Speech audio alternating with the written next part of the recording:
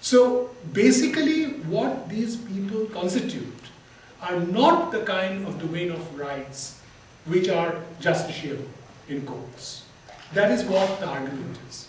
So there's a debate and my position is that when I look at the peasant, when I look at the informal worker, when I look at these odd job people on the streets, you know, I don't find civil society in them.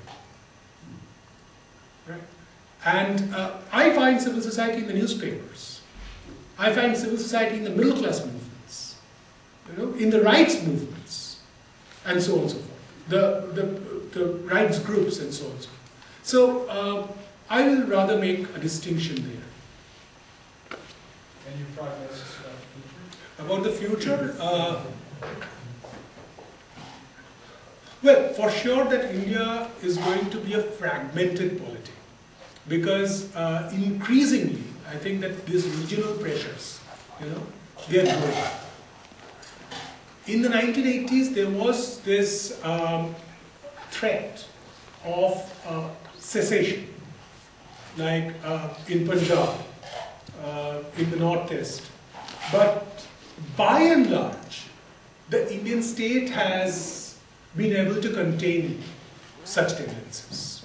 So there will be fragmentation but not secession, and there will be more polarization between regions and classes. That's for sure, unless you know that distributive policies which the state is forced to take, they become extremely effective at the ground level. The chances are slim. So I can see it as one such place, and also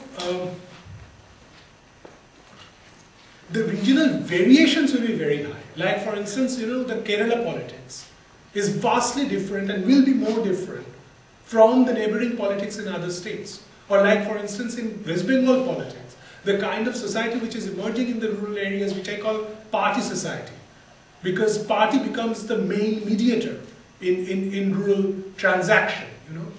That's completely different from neighboring states of Bihar or from Orissa. So to talk about India as a whole in the future, it's still very difficult. In the future, I suppose it will be more difficult.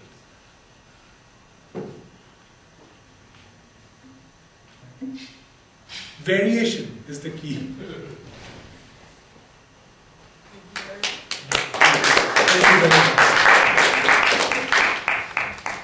Yeah, I think you were talking about principles.